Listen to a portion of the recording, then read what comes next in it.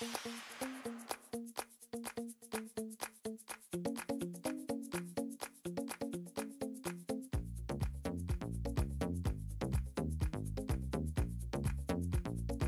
everyone, welcome to PharmaGist. Myself Dr. Haimavati. In the present video, we will be discussing the story of Cimetidine. So Cimetidine is a H2 receptor antagonist which is used for the treatment of peptic ulcers.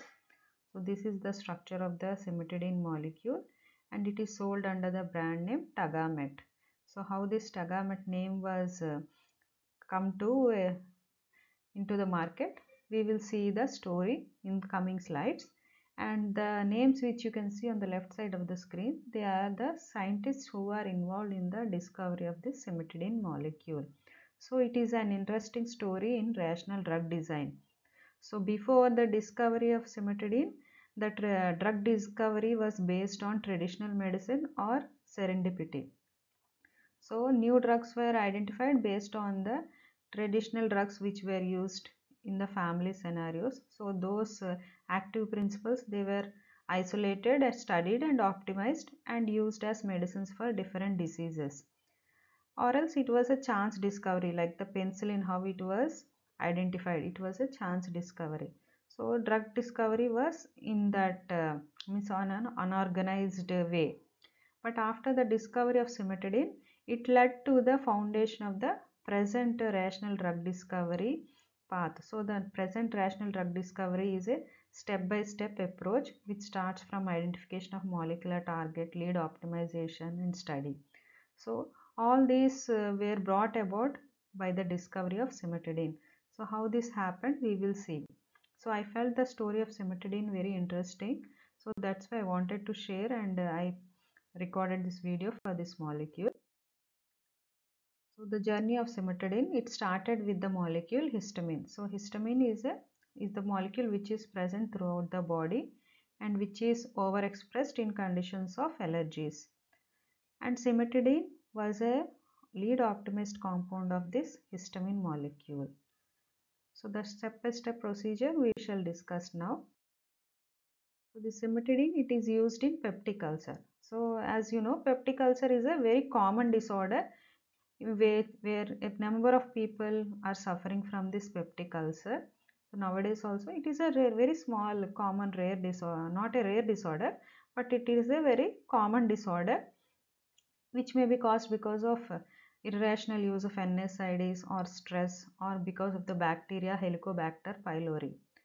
So what happened back in those days, 1900s, starting of the 1900 era, so in the 1950s and 60s, people used to die because of this peptic ulcer.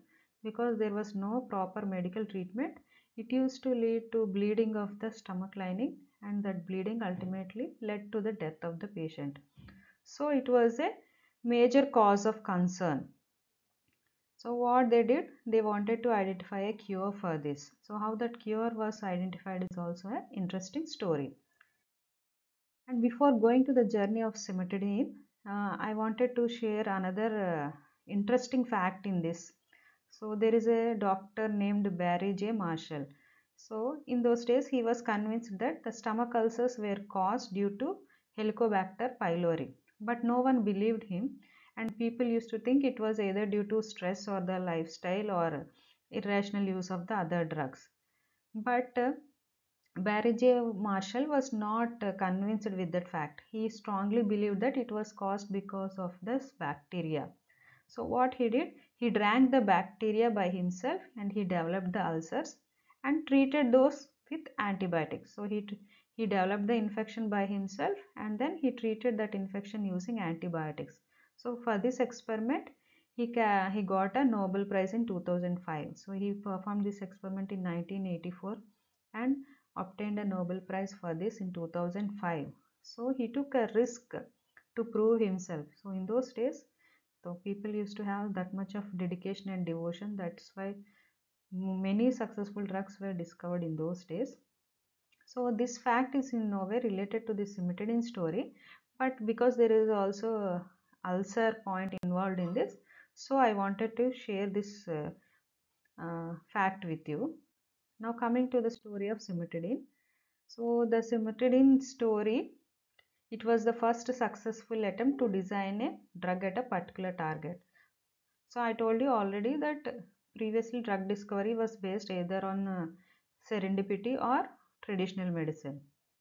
But the Cimetidine discovery, it was targeted at a particular molecular target, that is the histamine molecule, and it is a selective H2 antagonist for the treatment of ulcers. So the success story of Cimetidine led to the realignment of chemistry-driven pharmaceutical research. So it led to a new pathway for the pharmaceutical research and the drug discovery research. As a result of this, the art of rational drug discovery and drug design has undergone an explosive evolution. So this brought about a tremendous revolution in the drug discovery era, which making use of the sophisticated computational and structural methodology to help in the field of drug design. So what is an ulcer? So an ulcer, it causes severe bleeding and also death if untreated. So a major cause of ulcers is the release of excess stomach acid, which leads to breaches of the intestinal tract. So the lining of the intestinal tract gets holes. So holes are formed because of the excess acid which is released into the stomach. And this continuous acid secretion, it prevents healing and finally results to bleeding and death if untreated. So the main treatment in those days, it used to be administration of alkalis, which provided temporary relief, and they were advised to follow a bland diet, that means without any spices, or else the ultimate resort was to remove the part of the stomach in case the ulcer doesn't get resolved. So as I told already, so traditionally the development of new drug was dependent either on the plant or microbial extract which showed some biological activity. So this was used as the lead to identify similar compounds and tested for their pharmacological activity. And in those days, all these active properties, they did not know the mechanism of action. So they ultimately the result was shown, that means by curing particular disease, it was known that it will work for particular disease. For example, if it is for an ulcer or it is for a fever, that this active principle worked. But how it worked at the molecular level, nowadays we have information that so and so target is responsible for causing this disease and we are targeting that protein and designing the inhibitor for that. But in those days, the mechanism of action, that how this particular drug worked, it was unknown. So that is why the cimetidine is one of the first drugs which was designed logically from the first principles.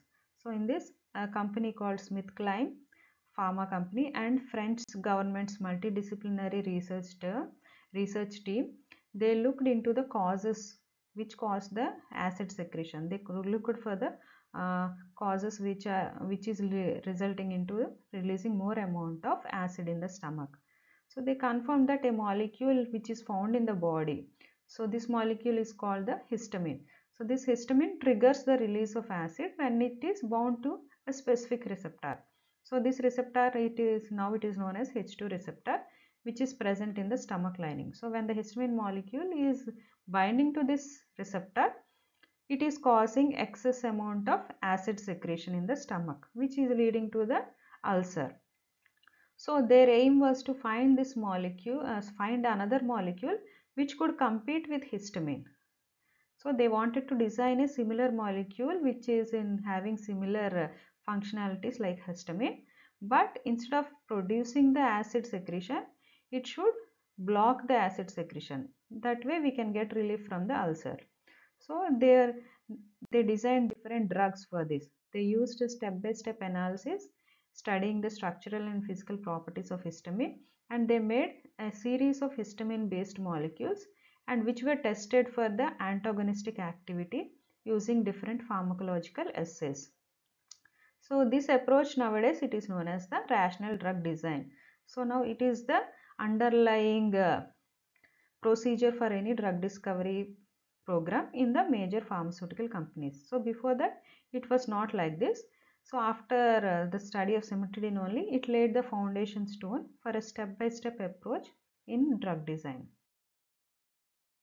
So this histamine, which is found throughout the body, it is released during allergic reactions such as hay fever, and it also stimulates the acid secretion in the stomach, which increases the heart rate.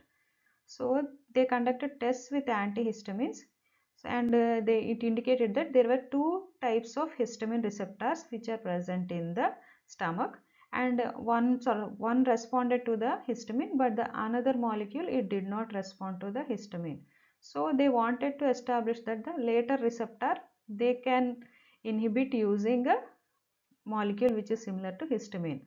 So because this work promised to lead an effective anti-ulcer medicine, the company started an acid secretion program in 1964. That means in the 1964, it started the basis for identifying a anti-ulcer medicine for this acid secretion program. So they by 1968 they synthesized more than 200 compounds in order to inhibit this acid secretion, but none of the compounds showed any activity in the assays. So therefore one of the scientists named Parsons, he recognized that modifying the assay might increase the sensitivity. So instead of modifying the compounds, he thought that by modifying the pharmacological assay procedure, maybe we can increase the sensitivity of the molecule. So the previous molecules which were synthesized by the scientist named Durant, they were again retested by changing the assay procedure. And now this compound, it became the lead molecule. So previously the molecule which was not working, after they modified the assay procedure, it started working, and after 2 years of hard work, so they identified an active antagonist, and it was called burimamide. So they identified a lead molecule known as burimamide, and this burimamide, it was not orally active. So it was active in the experimental setup, but it was not active orally. So again they identified another analog. It is known as metiamide. So they identified a hit molecule, then they optimized that molecule, and again because it was not orally active, again they optimized another molecule known as metiamide, which was 10 times more potent and orally active. So the metiamide replaced the burimamide, and the clinical trials of metiamide began in 1973, and the ulcer healed within 3 weeks. But again this also got a side effect. So it gave rise to a blood disorder called agranulocytosis as a side effect for the treatment. So again what they did, again they further lead optimized the compound and prepared a similar compound by replacing the thiourea group present in that with a cyanoguanidine moiety, and this resulted in the new lead compound known as cimetidine. And this cimetidine, it passed every test. So there were no side effects, there were no unwanted reactions, and it was orally active and very effective. So finally they found an ultimate inhibitor for the peptic ulcer, and in November 1976 it was launched as Tagamet. Tagamet means antagonist, so the tag was derived from antagonist and met was derived from this cimetidine. So these two combining, tag and met, it became Tagamet. So cimetidine became the brand name as Tagamet.